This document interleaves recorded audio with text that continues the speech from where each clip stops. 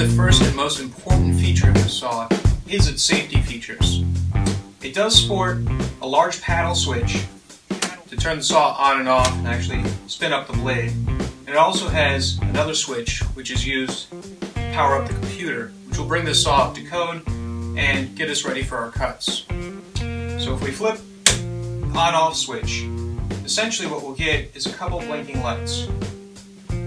One at the top indicating power status, and one at the bottom which will flash red until the saw is ready to use.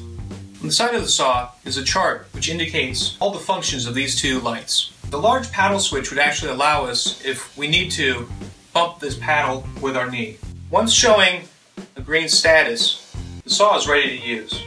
Now the paddle switch will operate the saw and spin up the blade.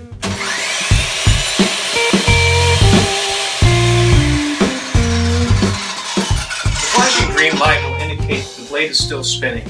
Above this, we do have a bypass function, which when we depress it, will allow us to put it in bypass mode for many reasons. If we're cutting a conductive material, as well as just checking the moisture content of the piece we're cutting, we'll actually get the indicator lights to light up and tell us whether it's conductive or non-conductive material, and then proceed either in the bypass mode or with the safety all enabled.